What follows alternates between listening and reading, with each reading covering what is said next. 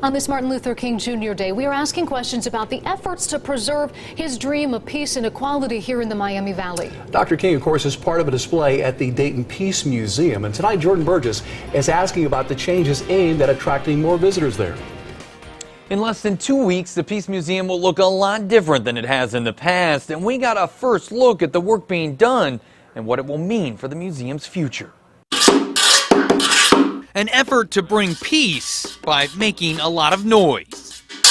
There's no one way to do peace. The instruments are part of one of the new exhibits debuting soon at the Dayton International Peace Museum.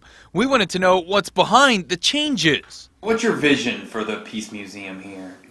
I think the vision here is to create and continue to create a space for peace where people coming from many different points of view can reflect on the idea, what does a more peaceful world look like? One exhibit will cover the Peace Corps and its 54 years of existence. Another new area being worked on, called Peace Station 208, will give people a chance to find their own peace. To have a little chocolate, to have some coffee, and to talk with other people, connect with other people about peace and social justice. The changes are bringing the 1865 Dayton home where the museum is located into the 21st century. Multi-purpose space where we can use smart TVs and have live music and poetry slams and engage particularly young people and college people, but all of us in a 21st century technology of peace. But high tech can make for high costs, so we asked about the museum's budget going forward. How do things look now in the future